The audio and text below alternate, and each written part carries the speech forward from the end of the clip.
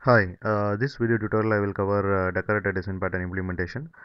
Before you watch this video tutorial, please log into my channel and watch Decorator Design Pattern Introduction, Decorator Design Pattern Class Diagram, and Decorator Design Pattern Real-Time Example video tutorials. Then come and watch this tutorial so that you will understand this tutorial very clearly. Okay. Now we will see the scenario where we can use Decorator Design Pattern. The left side you can see vanilla ice cream, right? Suppose say I want to add nuts in this vanilla ice cream, or I want to add some chocolate in this vanilla ice cream. Then what I can do is I can use ice cream decorator. Okay. So what this ice cream decorator will do is, suppose say I want vanilla ice cream with nuts, then it will add nuts in the existing vanilla ice cream, and it will give vanilla ice cream with nuts. Okay. Suppose say in the vanilla ice cream I want to add chocolate, then what this ice cream decorator will do is it will add chocolate in the vanilla ice cream, and it will give vanilla ice cream with chocolate. Okay. So as per the decorator design pattern, the decorator work is it will add additional features in the existing object, right? So in this case, vanilla ice cream is the existing object, and this ice cream decorator added additional things like nuts or chocolate in the vanilla ice cream, right? So this is the best example of decorator design pattern. This is the class diagram of the scenario which we have just discussed. In the top, you can see ice cream interface, and it has make ice cream abstract method. And this interface is implemented by vanilla ice cream concrete class and provide implementation of make ice cream method. Okay. So when you call this make ice cream method, it will return vanilla ice cream to the caller. Okay.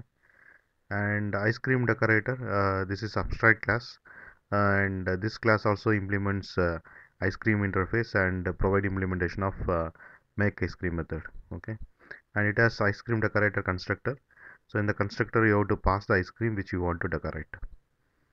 And this abstract class is extended by two concrete classes. The first one is chocolate decorator, and the second one is nutty decorator. So both of these classes override make ice cream method, and when you call make ice cream method of chocolate decorator, what it will happen is first it will prepare vanilla ice cream. On top of that, it will add chocolate, and it will return chocolate ice cream to the caller. Okay.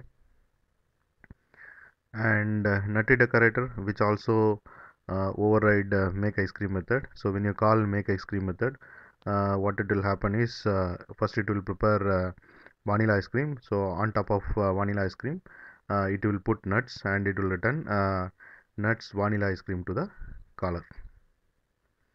And left side you can see a decorator client and data's main method. This class is used to explain this decorator design pattern. I will open Eclipse and I will show you the code so that you will understand this one very clearly. I have opened Eclipse. Now we'll see the code. Here you can see the interface ice cream, and it has make ice cream abstract method. And this interface is implemented by a vanilla ice cream class and provide implementation of make ice cream method. And this make ice cream method will return vanilla ice cream to the caller. And ice cream decorator class, which is abstract class, and it implements ice cream interface and provide implementation of make ice cream method. Okay. And chocolate decorator class, which extends ice cream decorator abstract class, and it overrides make ice cream method. So what this make ice cream method will do is first it will prepare the vanilla ice cream, and on top of vanilla ice cream it will add chocolate, and it will return vanilla ice cream with chocolate to the caller. And next one is nutty decorator, which extends ice cream decorator abstract class, and this class overrides make ice cream method. What this make ice cream method will do is it will first prepare vanilla ice cream, then it will add nuts to the vanilla ice cream, and it will return vanilla ice cream with nuts to the caller. So basically it will decorate vanilla ice cream with nuts. And the next class is decorator client. So here what I am doing is I am preparing vanilla ice cream with nuts using nutty decorator, and I am preparing vanilla ice cream with chocolate using chocolate decorator, and I am preparing vanilla ice cream with chocolate and nuts using chocolate decorator and nuts decorator. So you can see here. I will run this code and I will show you the output so that you will understand clearly. So it is plain vanilla ice cream. Then on top of vanilla ice cream, I put nuts and prepared vanilla ice cream with nuts using nutty decorator. And third one is vanilla ice cream with chocolate. Fourth one is vanilla ice cream with chocolate and nuts using chocolate decorator and nutty decorator. And this is a very good example of decorator design pattern.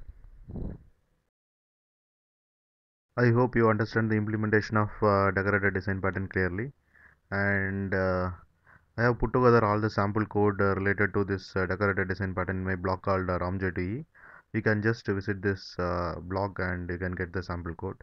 And this is about the implementation of decorator design pattern. Thanks for watching. Bye.